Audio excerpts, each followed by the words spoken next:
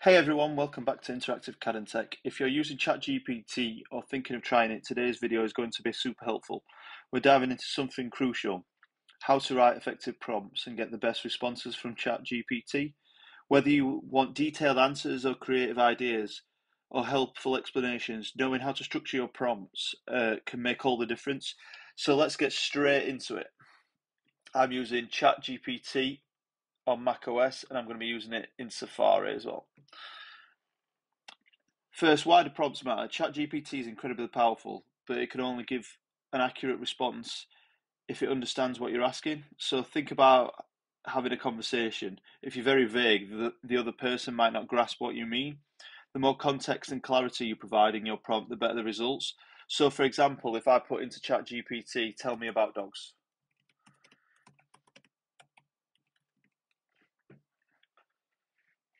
So now I've got a vague answer about all dogs, where if I put in while it's still typing, what are the top 5 breeds of dogs? Just to give you a little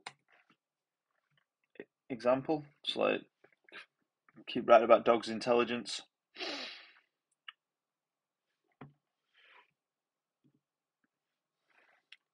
So that is a very vague answer about all dogs, origins, breeds, diversity, roles in society, and all I've asked ChatGPT is tell me about dogs. So now I put what top 5 breeds of dogs. It's asked me. It's coming in about its Labrador retrievers, the temperament, the size, why they're popular. So that's a more specific answer. So can you see the difference? The first prompt is broad, so the responses could be anything. The second is more specific, so you are more likely to get the answer that you wanted directly addressed to your question. So as in, what are 5 breeds of dogs?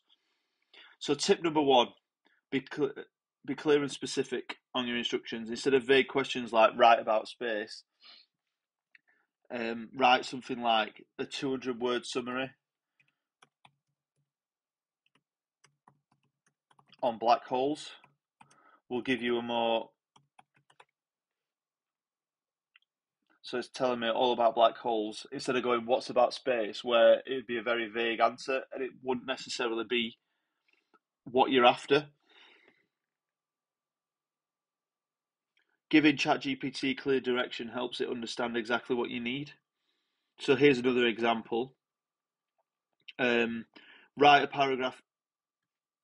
So let's say write a 3-paragraph essay about the environmental impacts. 3-paragraph.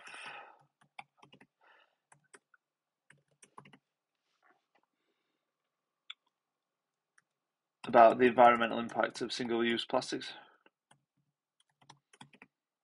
Sorry about my typing.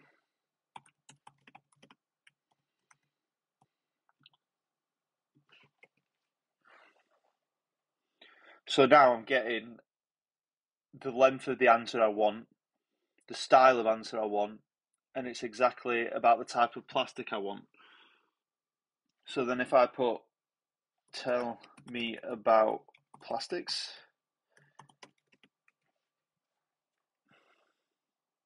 so now I was interested here in single-use plastics, but if you put tell me about plastics into ChatGPT, it's just telling me about plastics in general. So the first one provides clear structure, while the second one could lead to a more generic response. So that's tip number 1. Just be clear and specific with your instructions.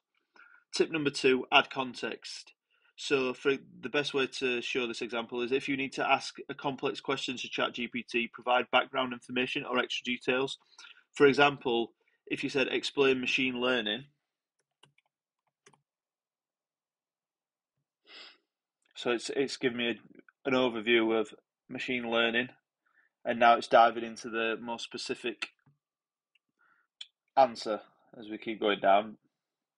But if I say while it's just typing it out, explain to someone with no technical knowledge. It'll give you a more, can't spell today, it's great when you're doing a YouTube video. It gives you a more dumbed down answer, and I have no technical experience in that area, so it's giving me, it's like explaining about identifying dogs and computer data and pictures and text. So that's more of an answer of what I'd want if I wanted an explanation of machine learning, where this is a more complex answer. So that way, ChatGPT can tailor its responses to what you need. If you're obviously already studying machine learning, you'd understand this more than the dumbed down answer, which is what I'd be after if I'm asking about machine learning. You can also add roles and perspectives. So, for example, if you put as a marketing expert,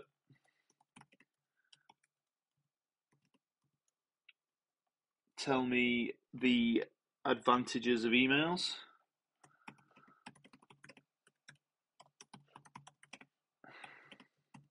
Of email.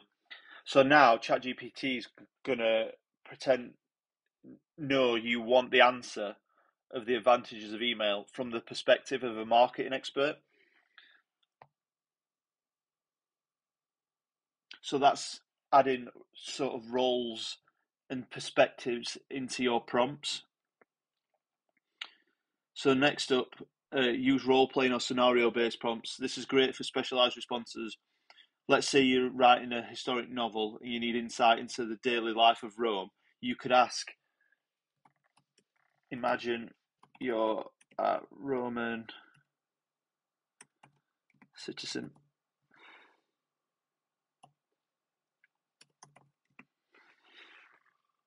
And then you could even put, describe a typical day in your life. So what this will do is,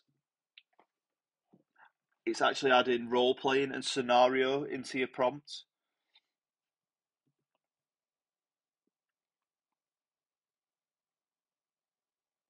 So this, instead of saying tell me about Rome, this is more specific for like if you're writing a novel or you've got an essay or schoolwork from the perspective of a Roman citizen. So describing, ChatGPT will give you a more immersive answer, a more relevant answer when you set a scene like this. Another example is if you're a software engineer, you can ask it to explain the basics of JavaScript, for example, in a specific role, so it helps you be more accurate and specific. But I'm not going to type that in because you've seen me type enough. So tip number 4, break down complex queries into smaller steps. So if you've got a question with multiple parts, ask them one by one for more clarity. So for example, instead of saying tell me how to start a blog, break it down. So what are the first steps of a blog? Of setting up a blog, I'll put.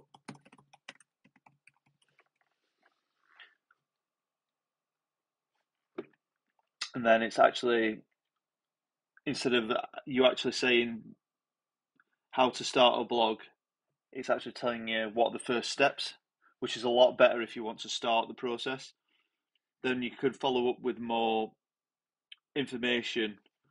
So once you've read through that, what's the best blogging platform?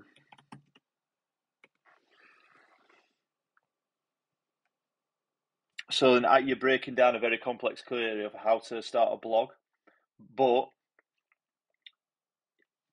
you're doing it in different sections. So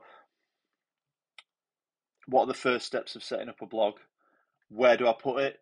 What's the best blogging platform? So you obviously WordPress, Wix, and it's giving you pros and cons. Squarespace, it's giving you pros and cons to each site that you'd host a blog on, instead of just saying, how do I start a blog?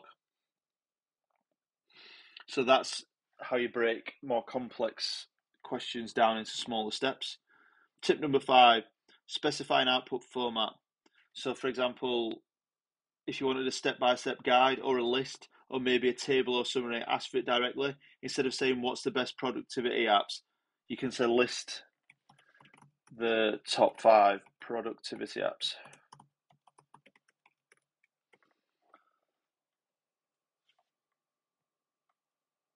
And then I'm getting a list of 1, 2, 3, 4.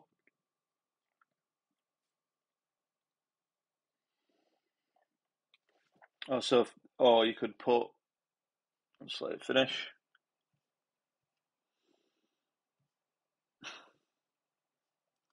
Wow, I didn't know that there were this many productivity apps.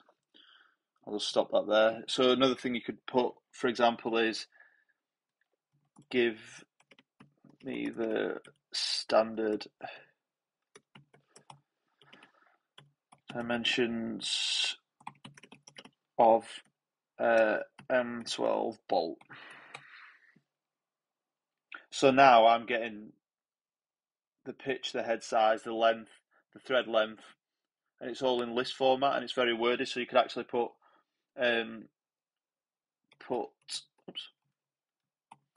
this in a table for me. So you can actually change the format of your answer to what you want. So if you're asked directly, specifying the format ensures you can get the responses that are ready to use, but it's obviously just analysing while it's putting it in a table. So there we go, and now it's actually put it in a table what I could actually use to either find it or check it against a design. So another great example is provide a bulleted list of pros and cons of electric cars. So you could actually, so I'm actually putting the format in. Bulleted list, pros.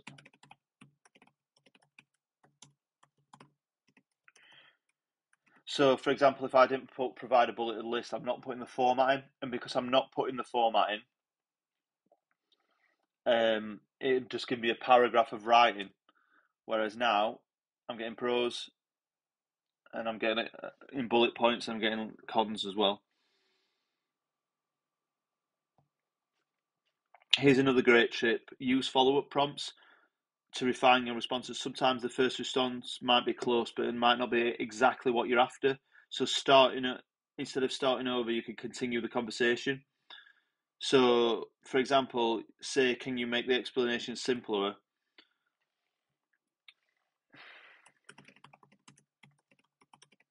Simpler.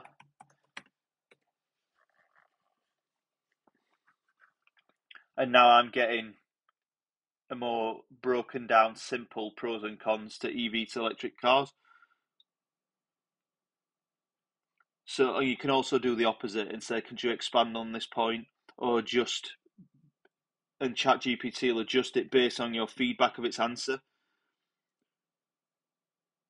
The back and forth helps you zero out the exact information and style you're looking for. Right, I've been trundling, talking along for a while now. So before we wrap up, let's quickly go over some common mistakes to avoid. Don't be too vague. Your questions for ChatGPT need to be specific to give useful answers. Avoid asking too many things in one prompt. Keep it focused and concise. And finally, remember, ChatGPT is imperfect and it can generate incorrect information. So always double check all the important details. And there you go, some easy tips on how to write effective prompts for ChatGPT. By following guidelines, you'll get much of your AI interactions, whether you're working on a project, learning something new, or just having fun. If you found any of these tips work well for you, drop them in the comments below, and I'd love to hear them. Don't forget to like and subscribe, and hit that notification button for more AI tips and tutorials. Thanks for watching, and I'll see you in the next video.